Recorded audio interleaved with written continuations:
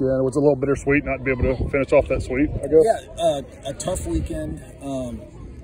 Got 2 wins early, and we're going for the sweep today, and unfortunately didn't execute well enough to win the game today. Credit goes to their senior pitcher, Roby, and their senior Greenwood. Had the big hit there that broke it open for them. But I like the way our team fought. I like the way we battled. Reagan Spencer did a heck of a job in the circle. They capitalized on some opportunities, and we just hit a couple of atom balls with runners in scoring position, and just didn't capitalize in those key situations. We're going to take this weekend and learn from it and get ready for the Gamecocks on Wednesday. What's the biggest thing you've learned about this team through the first 3 ACC series, I guess? Well, I think we have a lot of fight. We obviously are very strong in the circle. You know, we have options to go to. Millie, Reagan, obviously Valerie, Brooke McCubbin has seen some innings, so we like our pitching staff and what they're doing. They're keeping us in games and giving us every opportunity to win. We're learning how to battle and manufacture runs and situational hit against good pitching.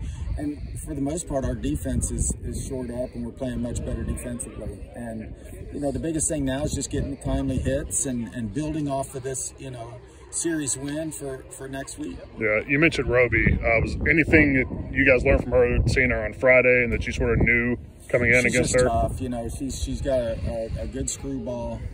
She's got a lot of upspin, so but nothing we haven't seen. We saw her last year. You know, she's the same pitcher. She's just tough. She's a competitor, and we just didn't get the big hits off her today. What did you think made her so effective today in particular?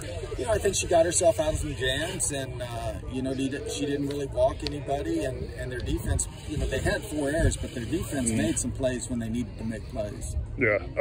Do you think this team's sort of still getting used to getting everybody's best shot? You guys aren't really a secret anymore. Everybody knows who Clemson is. I mean, is that something you guys still are trying to get used to, you think? I think we're used to it. I think definitely our schedule has challenged us this year. We've played a very tough schedule, and certainly, you know, we've lost some close games, and today was another one where we still gave ourselves a chance in the 7th inning, you know, with the winning run at the plate. And as a coach, that's really all you can ask for, is that fight in your team. Yeah. Where does the offensive improvement need to come, particularly with runners on base? I just think, you know, as you saw in that last battle, he is battling. You know, the inning before, we start the inning with 2-line drive outs, you know, and sometimes that's the way the ball bounces. You know, I think we just still got to be aggressive early in counts and look to hit against good pitching. Yeah, that decision to send Aaliyah home, I guess, at the bottom of the 6th, bottom of the 7th, you're just trying to make Louisville make a play there? No, I mean, it was a tough decision. I thought the ball actually got away from her a little farther, and she got it a little quicker. I thought it bounced off her, and